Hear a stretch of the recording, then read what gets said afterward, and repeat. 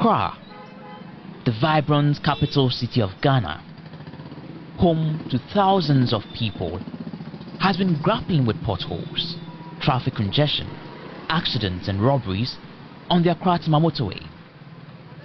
But there is hope on the horizon. The Minister of Finance, Caleb Ahinakwah, 6 months ago, announced an ambitious plan to ease the traffic woes and make it safe with the construction of a 10-lane Accra-Tema Motorway. Mr. Speaker, in 2023, a number of pipeline projects which are at various stages of preparation will be pursued. This includes construction of Accra-Kumasi Road and Yunnan Bypass, construction of Accra-Kumasi Road for Nongo Bypass, construction of Adedome-Asikam Junction and Asuchweri-Abeyimi, including 2 number interchanges at the Dufour, Adedome and Asikomi Junction, Kaswa Cape Coast dualization of Sekandia Dembra roads, Takoradi Agona and Kwanta, Afemanim, construction of bridge over the Volta River at Volivo, Buepe, Ape and Daboya bridges, and also a Chamamfrom Bridge and Dipe, Ituri and Ankombra bridges.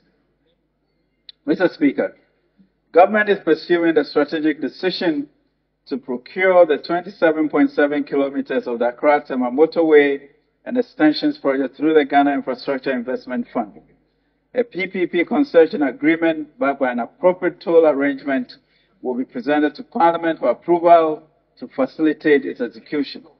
Provision has also been made in the 2023 and the medium-term budget for the equity and viability gap funding required by a GIF special purpose vehicle to enable the project to start in earnest in 2023.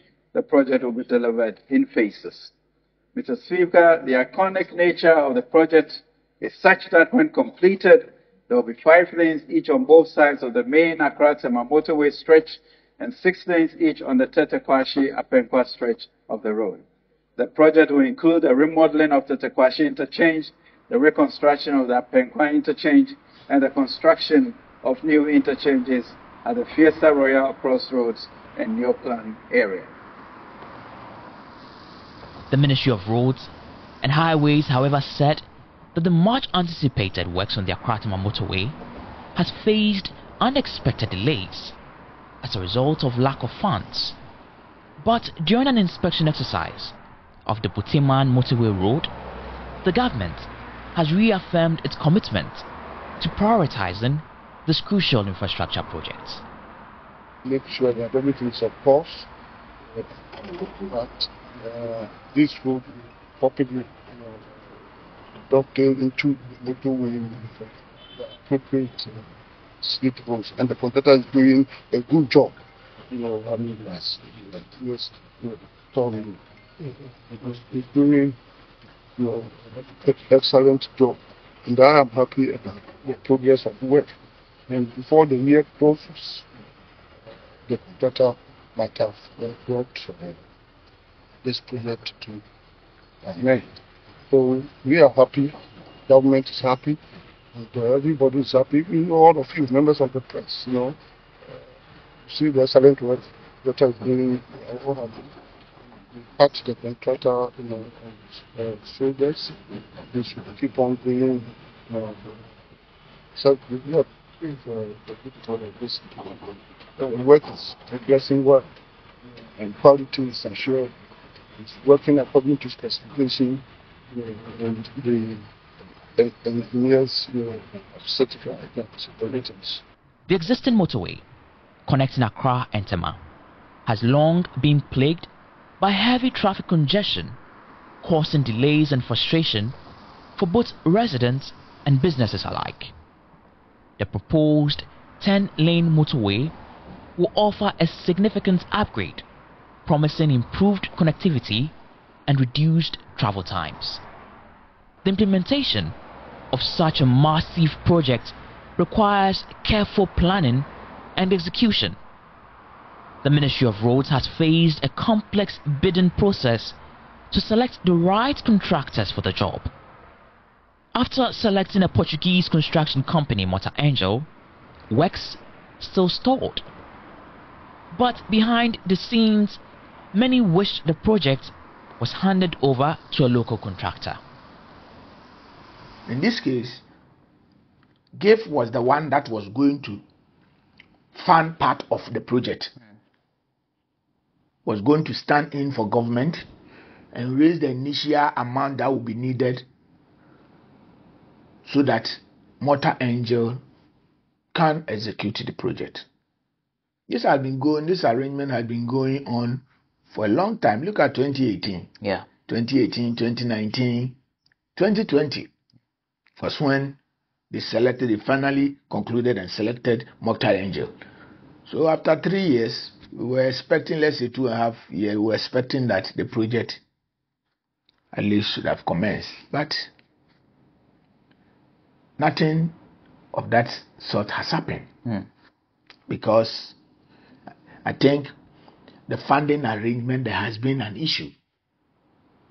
So government, through the Ministry of Roads, were still trying to find ways how they can get the funding so that they can start the project.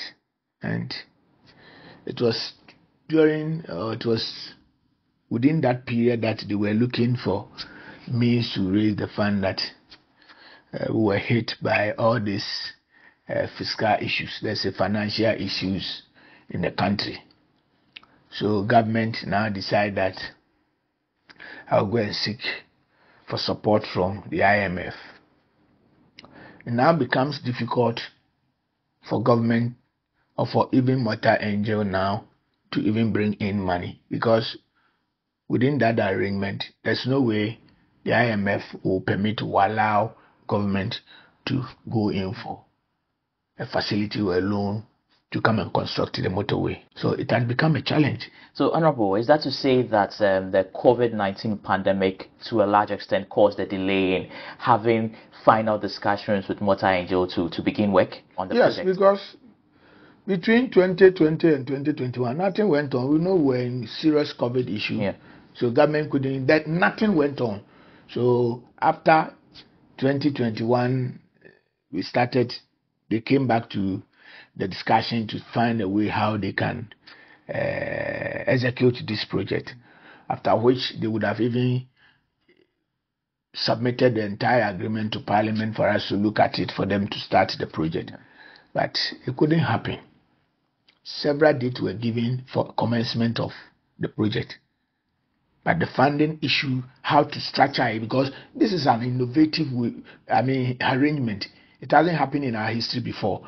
Ghana hasn't had any PPP arrangement to construct road. So you can look at the teething problems that will arise from this arrangement. Honorable, and when the bidding was announced, I'm curious. I believe there were local companies who probably had interest in taking up the Accra-Tema Motorway. Why didn't you consider local companies?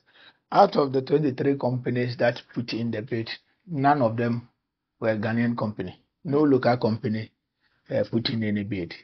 But like you are saying, it has become more relevant now to have a consortium of local company. We have big companies in this country, local companies.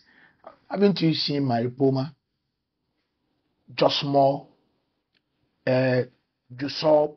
They are big companies, local companies that have the capacity. Why are we struggling to go and bring a foreign company if the company cannot execute the project? Since the process started 2018 to now. And we are still struggling, fighting that we need to get. If these people have the funding, they would have come in to do the project. So I don't subscribe the idea that we need to give the project to. Let's use our own local people. They are capable of doing it. Look at the Ofankor and Sawam Road. Is it not a local company? It's Maripoma who is constructing about 31 kilometers of road. And this road is a co-funding let's say arrangement that they are doing. So government of Ghana brought part of the money, is financing about 70% of it, and the local company Maripoma is also financing 30% of it. The Ministry of Roads still faced the challenge of choosing between local contractors who have a deep understanding of the region and foreign contractors who may bring advanced technology and expertise to the table. To overcome this dilemma, the Minister of Roads, Kwasi Amoako-Attah, proposed a unique solution during an inspection of the Accra-Tema Motorway road. Does this mean it gives you some form of confidence to give the motorway project to another local construction company? When we get to the bridge, we shall cross it. The motorway project is a bit complex. At the appropriate time, it will be addressed. But definitely we are making efforts that wherever local contractors have to pay their role, definitely they will do that. Even where we see that there are complexities in any road production, we always make sure that even if it's a foreign contractor, that contractor partners the local contractors for what we call transfer of technology to them. And I can tell you, for the past 6-7 years, the capacities of local contractors have been built so much by this government that virtually we can do everything. But because we want the best, wherever we have to join both local and foreign contractors, why not? We will do that. It's just like playing the organ. The white keys alone can give you music. The black keys can give you music. But if you want melodious music, you combine the two. So if it's possible to join contractors together, that's foreign and local, why not? So when we get there, we will decide based on the exigencies of the time. The proposed measure of local and foreign contractors indicates a promising approach towards the construction of the 10-lane Accra-Tema Motorway. The project is set to usher in a new era of transportation in the region, reducing travel time, boosting economic activities, and enhancing the overall quality of life for Ghanaians. The hopes and expectations of thousands ride on this transformative project. Will the merging of local and foreign contractors prove successful? Only time will tell. Reporting for Assassin News, I'm Caleb Ahinakwah.